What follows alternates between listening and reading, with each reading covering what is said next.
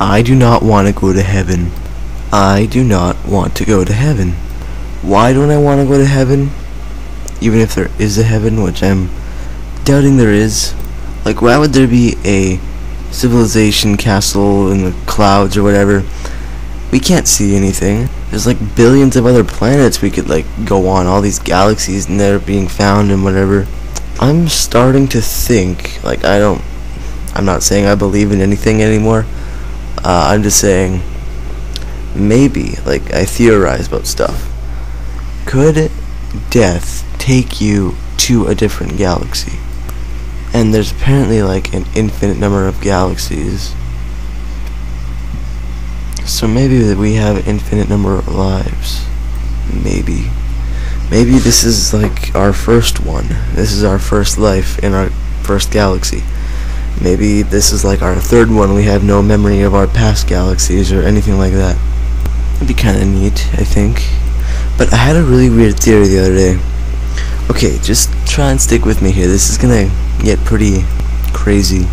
So apparently, the fastest speed that anything can achieve is light. There's nothing faster than the speed of light. So imagine if... I was just thinking, you know, in Futurama they apparently increased the speed of light. That's kind of funny. Anyways, the speed of light. Nothing can go faster than the speed of light. So, just stick with me here. Say humans finally, through like a billion years or whatever, make a machine or you know, anything that goes the speed of light. Okay, so now humans have an invention that can take us into space at the speed of light. Now let's just say this. Let's put a newborn baby on that thing, like literally just born like a second ago. Put it on the spaceship with, like, of course, other people there to, you know, help them grow up or whatever. But in that entire baby's life, if they go nothing but the speed of light the entire time, the entire trip, which would be until that baby dies, when he gets old and dies of old age. Say there's a planet that no matter, if you go on there the second you were born, travel the fastest speed, no matter, like, this is confusing already. Say there's a planet, okay? There's a planet way far away. If you put someone, their entire lifespan, the speed of light, going the speed of light, their entire lifespan, to that planet, they would be just out of reach before they died. Is that not... Like, you have to think about it logically, like, there is such thing as too far away. What if there was a planet that had intelligent life form on it that, you know, even if it could be like the next place that we go to when we die, it could be like the new heaven or whatever. No matter how hard we try, no matter how long we go, no matter how fast we go, it will be just out of reach. I think that's a pretty logical scenario. Because, you know, apparently God designed us to, you know, die when we get old and, you know, whatever. So from the moment that baby's born, grows up going the speed of light to this planet, when it gets old and dies, it will be just out of reach of that one planet. That's a pretty fucking awesome method, or theory. I don't know. It actually came to me in a dream a few days ago. Don't know why I brought it up now. Anyways, yeah.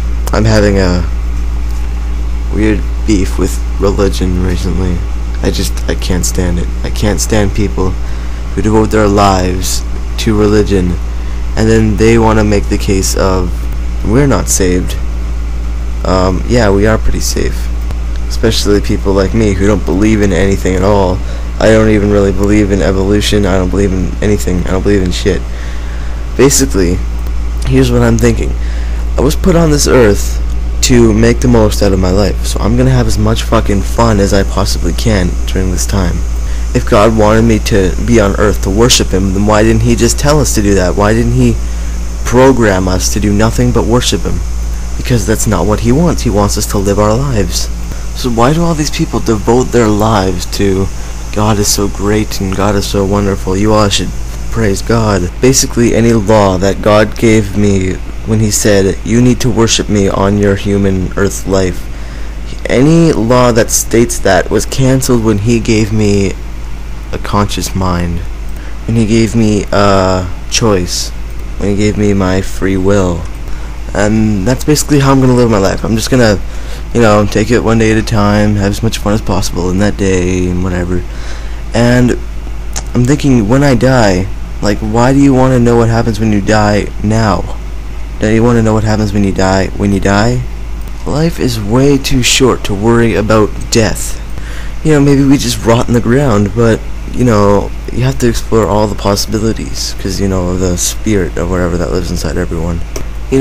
Scientists are discovering things called supergiant stars, which are like 7,000 times bigger than our sun, and our sun is like 10,000, or I don't know how many times bigger than Earth, but yeah, supergiant stars. We are absolutely microscopic. Our entire planet is microscopic compared to a supergiant star.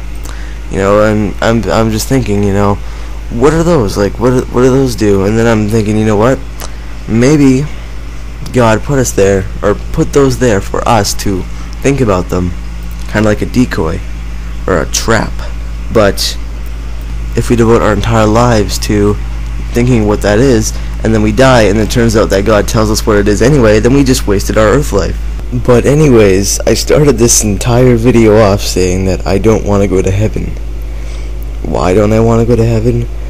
I don't want to go to heaven because if God put us here to worship Him in order to get to heaven so we can worship Him some more, that's boring. That's the same thing over and over.